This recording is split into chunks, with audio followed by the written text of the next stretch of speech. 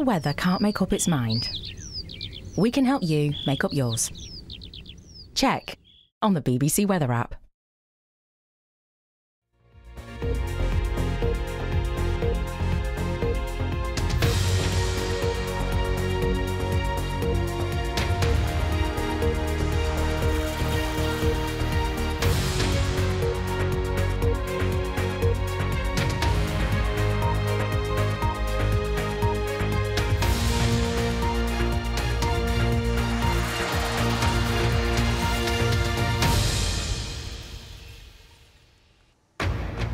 Live from London, this is BBC News. Vladimir Putin is sworn in as Russia's president for a fifth time, extending his quarter-of-a-century rule over Russia by a further 6 years. Israel takes control of the Gazan side of the Rafah crossing as unofficial ceasefire talks are set to resume in Cairo. Personal information of serving UK military personnel has been compromised in a hack. China is suspected to be behind the attack. Floral extravagance on the red carpet as stars attend the Met Gala in New York.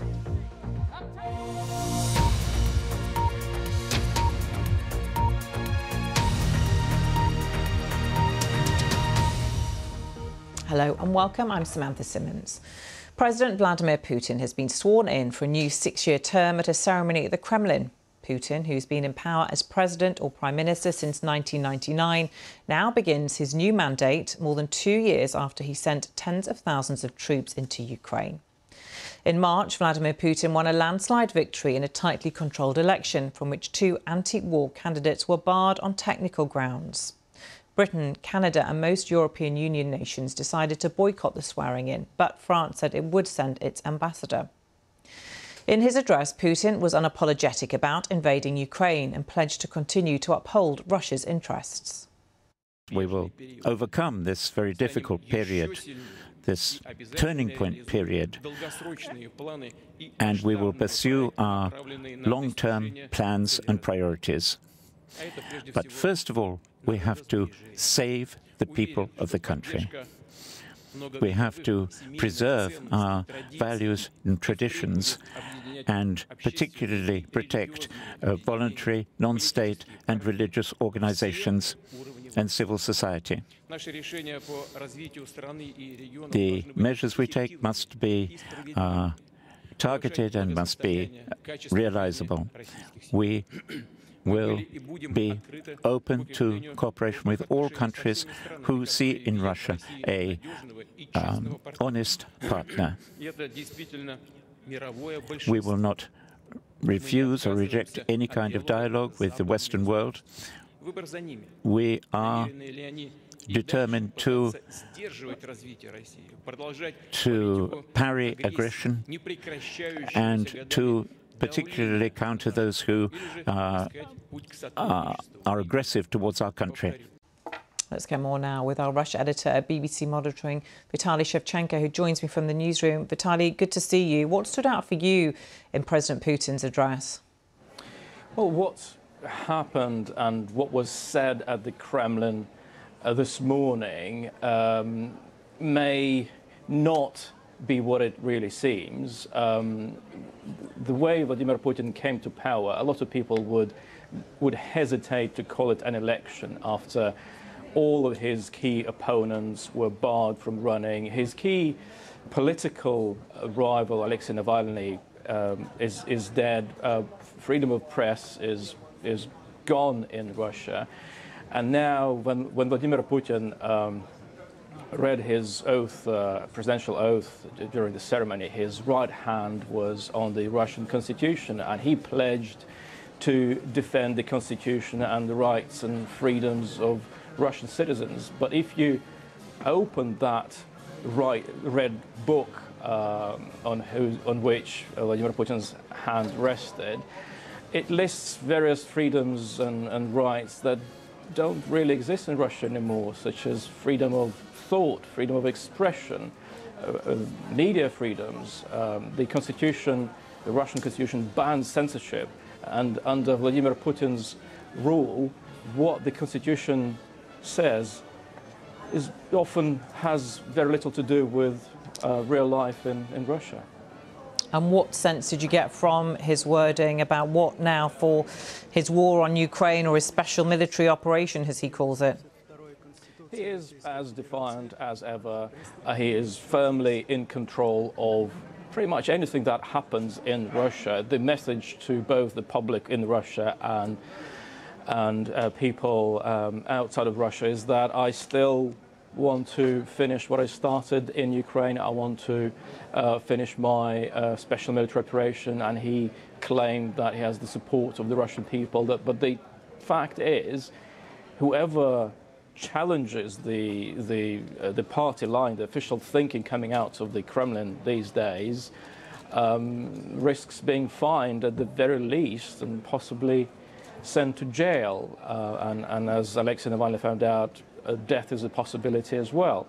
So from that point of view, any challenge against Vladimir Putin's thoughts on Ukraine and anything else that matters to him is all but ruled out. OK, Vitaly, for now, thank you. To the Middle East now, and the Israeli military says its forces have taken control of the Palestinian side of the Rafah crossing, which borders Egypt and southern Gaza. These are the latest pictures that show the view at the crossing from on board an Israeli military vehicle. Aid organisations operating there say the flow of aid into the territory through the crossing has stopped. Israel continued to bombard Rafah overnight after rejecting a ceasefire proposal which was put forward by international mediators and agreed by Hamas. Israel says the plan doesn't meet its core demands. Israel is, though, sending a delegation to indirect talks in Cairo. Our Middle East correspondent Yulan Nell has more. The Israeli army has put out footage that shows these Israeli tanks rolling into this key crossing, the Rafah crossing between Gaza and Egypt. It says it's taken operational control there, and it's dealing, it says, with Hamas terrorist infrastructure, to use its language, in that area. It says it's killed 20 Hamas terrorists overnight, and that it has also found 3 tunnel shafts, and it's linking operations around this part of Rafah to the rocket fire that it says came from this area fired by Hamas on Sunday, which killed 4 Israeli soldiers close to the Kerem Shalom crossing, leading to the closure of that important crossing in the south of the Gaza Strip as well. Now, at the moment, when we're taking briefings from the Israeli military, they're stressing that this is a very precise, it's a limited operation. They're not putting a time frame on it. They said, too, that they are working to reopen the Kerem Shalom crossing as security allows. And tell us more about this potential ceasefire deal, which Hamas said it supports. Israel says it goes a long way from meeting its demands. We understand that unofficial talks are still going to take place today in Cairo. What more do we know about that? Well, at the moment, this ceasefire deal is really hanging in the balance because of the different positions we had. You know, that declaration from Hamas, it was quite dramatic, saying it agreed to what the mediators had proposed. Israel coming out quickly and denying that this was the proposal that it had signed up to, saying that there were differences from its core demands. But we also have had, confusingly, some officials coming out and saying, no, this is actually very similar to the proposal that was put forward by Israel itself at the end of last month. It does seem really that the fundamental difficulty for Israel is signing up to any kind of phased deal of a ceasefire and hostage release that will ultimately lead to an end to hostilities, an end to this war, before, in the eyes of the Israeli government, it has achieved its war aim of dismantling Hamas in Gaza. It's said that is necessary to have a victory in this war. Yulan now there. Well, let's get more analysis on what's happening in the region with Hassan Al-Hassan, Senior Fellow of Middle East Policy at the International Institute for Strategic Studies, who joins us from Bahrain. Welcome to you. Thank you very much for being with us. We don't know the details of this proposed deal. It's not even clear who put the deal forward that Hamas has agreed to, but Israel says it's far from meeting its demands. But it seems like there is more pressure on Israel and Hamas to agree a deal, but also that they're trying to exert more pressure on each other. What's your analysis of what's going on with this deal? That's right. We seem to be in a situation where each party is waiting for the other one to blink. And so essentially, Hamas, on the one hand, by accepting the deal, has placed Israel under a tremendous amount of pressure.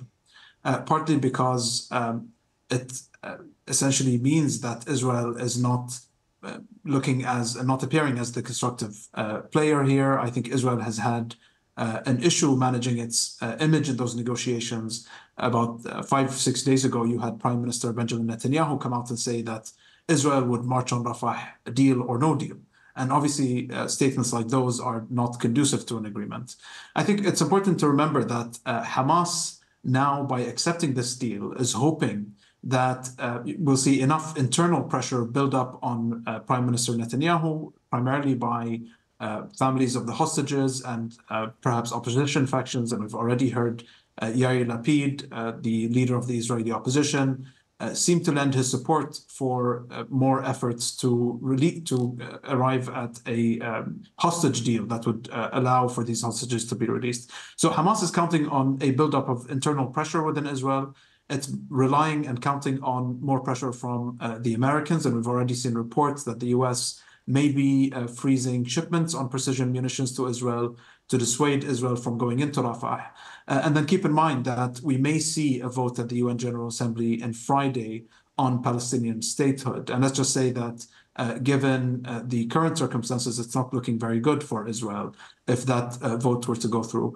At the same time, I think Israel is also hoping that Hamas will blink by applying more pressure on the group in Rafah, by threatening to wage a large-scale attack, by taking operational control of the Rafah crossing, which means, by the way, that probably very little, if any, humanitarian aid at all is coming in, given that the two main crossings into Gaza are now closed. So it's a situation in which each side is simply waiting for the other to blink. There are unconfirmed reports that Hamas might be agreeing to a long-term end to hostilities. Given that Hamas is committed to the destruction of Israel, do you believe that that could be the case, that they would agree to possibly in the future just being a political entity? It's difficult to, I think, project that far into time because we're still in a fast-changing situation. But I think the bottom line, to my mind, is that Hamas would be very unlikely to accept any deal that did not sooner or later involve a permanent ceasefire. Because essentially, by giving up the hostages without securing a commitment towards a permanent ceasefire, Hamas would be giving up its main source of leverage, its main bargaining chips, and then only to see Israel, if only a temporary ceasefire were agreed, come back and then seek to destroy it. And by giving up the hostages without a permanent ceasefire in return, essentially Hamas would be removing the main source of political pressure internally within Israel, which is the hostage families, on the Israeli government to bring an end to hostilities. So I think if Hamas were to agree to a deal that did not sooner or later involve a permanent ceasefire, they would be very simply signing their own death warrants. Hassan Al-Hassan, thank you very much for joining us from Bahrain with your analysis. Well, Louise Wateridge is from the aid organisation UNRWA. I asked her what it's like in Rafah right now. Yeah, things are very tense here in Rafah. The last 24 hours have been a complete rollercoaster of emotion. Even the last few days, there was so much hope for a ceasefire. Anybody you speak to here the last week, the last few months, every day, all they want to know is when there is a ceasefire coming. And it's what everybody has been hoping for. So to wake up yesterday morning to the devastating news that leaflets had been dropped and an evacuation order was in place, it really spread a lot of fear across the community. I'm currently in Western Rafah, but across Eastern Rafah, people started to move. But even outside my window, I was able to see people starting to take down their makeshift shelters, start to pack up and start to leave Rafah. There is a sense of fear and chaos now. Obviously, this is a minute-by-minute, hour-by-hour situation developing. But clearly, people are hearing the situation at the Rafah border crossing and now deciding to leave once again.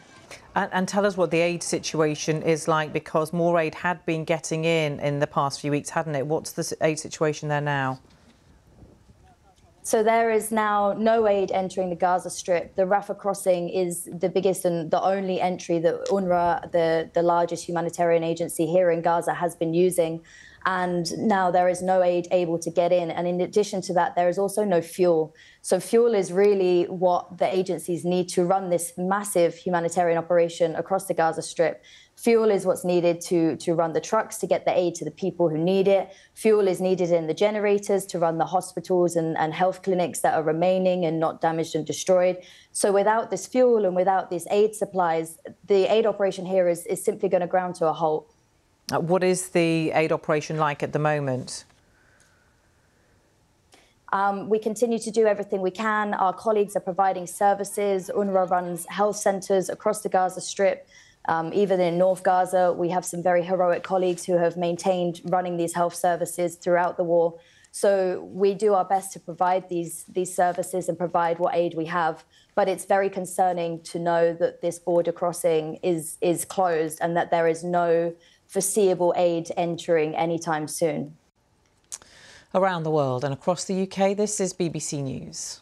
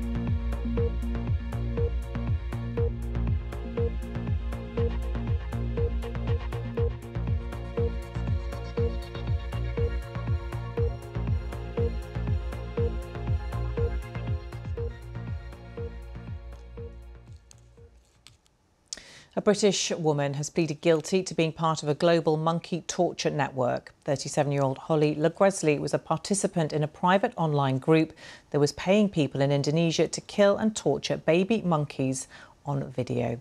Let's speak to our correspondent Rebecca Henschke, who's in Worcester, with more on this. Rebecca.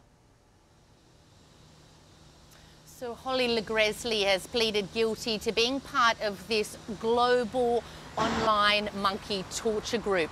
She went by the username The Emulator and was in a group on Telegram from people mainly from the UK and the US. They were brainstorming, crowdfunding, and then commissioning people in Indonesia to torture baby monkeys and then film it for them. In court today, we heard from the prosecutors who said that Holly Legresley showed a desire to harm vulnerable creatures and also had a hatred for pregnant women and children. She'll be sentenced at a later date.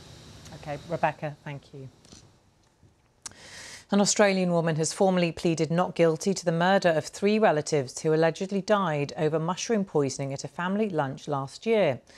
Erin Patterson is facing 3 murder charges and 5 counts of attempted murder. Police allege she tried to kill her ex-husband on 3 other occasions. Ms Patterson has always maintained her innocence. Our correspondent Katie Watson is following the trial. Erin Patterson has always maintained her innocence, but this was the first time that her legal team said she would be pleading not guilty to all charges against her. Now, the charges relate to a lunch that she put on at her home in Leongatha, which is a town a few hours' drive from here in Melbourne. At that lunch, she served a beef Wellington with mushrooms, and attending that lunch were her in-laws, as well as her mother-in-law's sister and her husband too.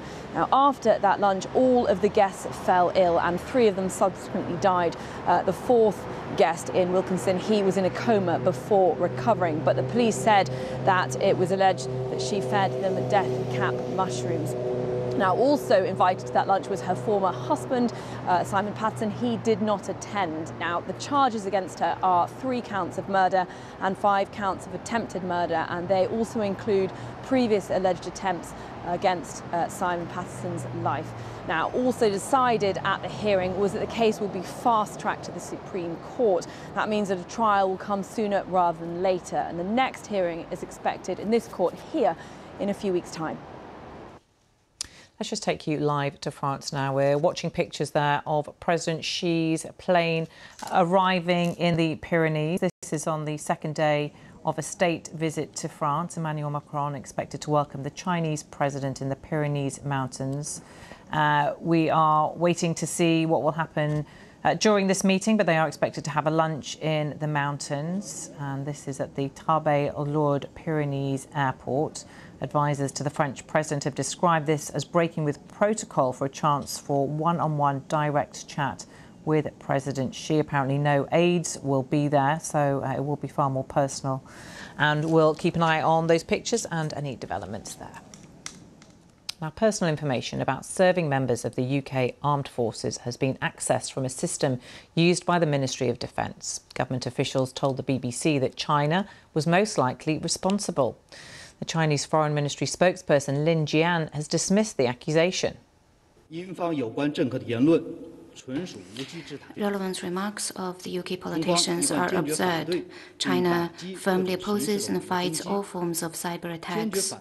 We also firmly reject using the cybersecurity issue politically to smear and vilify other countries. With more on this, our political correspondent Alex Forsyth joins me now from Westminster. Hi, Alex. So what more do we know about this data breach? Well, this data, the data that has been accessed, unauthorised access of this data breach, relates to serving military personnel across the RAF, the Army and the Navy, but also some veterans. And its access, the access to this information was held on a payroll system run by an external contractor. So we're not talking about the Ministry of Defence's main computers, and our understanding is no operational data has been compromised. The information that's been accessed is largely names and bank details of serving military personnel, and as I say, a few veterans, and in a very small number of cases, some addresses as well. Now, that external system has now been taken offline, and as you'd expect, the Ministry of Defence is investigating. They're also contacting all of the personnel who've been affected to offer them support and advice on what to do. And it's largely thought that, you know, the biggest risk here is not one of safety and security to the personnel, but potentially one of fraud, if anything. Now, in terms of who might be behind this, we're expecting a statement from the Defence Secretary Grant Shapps, who's going to update MPs in the House of Commons later today. And we don't expect that he's going to name China officially, but as you say, the suspicion in government is that China is behind this, and I suspect that when Grant Shapps appears in the House of Commons this afternoon, you're going to get a lot of questions from MPs about the government's assessment of who might be behind this, but of course also the much wider security risk that might pose. Yeah, Alex, we were just looking at pictures of President Xi arriving in France a moment ago, and it's a problem that many Western nations face, isn't it? How do they deal with a country that they have huge trade with, very important economically, but also that in many ways they see as a threat? Completely, and it's been a very active conversation, not least within the Conservative Party, which I suspect may bubble up again during the course of this afternoon, because there are some Conservative MPs that want the government to take a much firmer line when it comes to its approach to China and to expressly say that they perceive China as a threat. Now, the government hasn't done that. It's talked about much rather its wider relationship with China and being alive, of course, to the actions of China, but also being mindful of that economic relationship and trading relationship, as you say. But I think this incident, although the government isn't going to officially name China as being behind this, because it can take a very long period of time to gather enough information for a government to make such a statement when it comes to the actors behind any suspected attack as this one. So despite the fact they're not going to name China expressly, I think that's very much going to be the centre of conversation among Conservative MPs and within the party, because there is an active discussion about whether the government is taking the right approach to China, with some MPs suggesting they should be much firmer. OK, Alex, for now, thank you. Now let's take you to New York, where the biggest night of the fashion year has come to a close. Guests at the Met Gala put on a show reflective of this year's theme, the Garden of Time. Flowers in every colour and shape have appeared on the green carpet for this year's event. A-list celebrities like Zendaya, Jennifer Lopez, Bad Bunny and Chris Hemsworth have joined Vogue editor Anna Wintour as hosts of the gala. Well, Paige Skinner, associate reporter for the Huffington Post, told us more about who stood out. Yeah, this was full of A-list celebrities and really great fashion, but For me, who stood out was Tyla. She was wearing a beautiful balmain gown, completely made out of sand, and it fit her so perfectly. She actually couldn't walk up the steps. She had to be lifted for each step. She was a real standout for me. And of course, Kendall Jenner, who is wearing Givenchy, she always looks great at every red carpet event. It was a spectacular night for fashion. The dress code was Garden of Time. So of course, a lot of celebrities and designers were going to take that and probably wear some florals. That clip from The Devil Wears Prada has definitely been going around tonight on social media.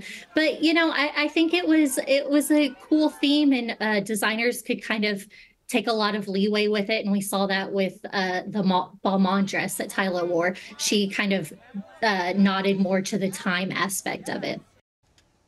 Fantastic frocks there. Now, just before we go, let's head back to France and this airport in the Pyrenees, where a plane carrying the Chinese President Xi Jinping has just landed, and President Macron has arrived to greet his guest of honour for the second day of his state visit. Well, one of Macron's main objectives, we understand, for this visit is to try to convince President Xi to reduce the trade imbalance between the two regions, with better access for European firms in China and less subsidies for Chinese exports. They are about to head for an intimate tete-a-tete, a lunch there, we understand, without lots of their aides in tow. Well, yesterday, on day one of the state visit, the Chinese and French released a joint statement saying they'd reached interdepartmental agreements on several areas, including AI, the Middle East and agriculture, and that Airbus is in talks with China over a potentially major aircraft order. Well, this deal visit very important for both countries. It's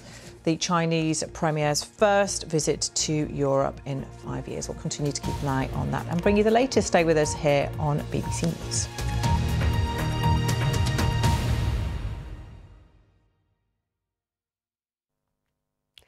Hello, at long last, a little bit of welcome news in the forecast for the rest of this week after what has been a particularly wet spell for some southern and eastern areas. The Isle of Portland in Dorset have already exceeded our main rainfall in the first 7 days. Contrast that with Kinloss and the Murray Coast, where we've not seen a drop of rain recorded yet. We'll switch things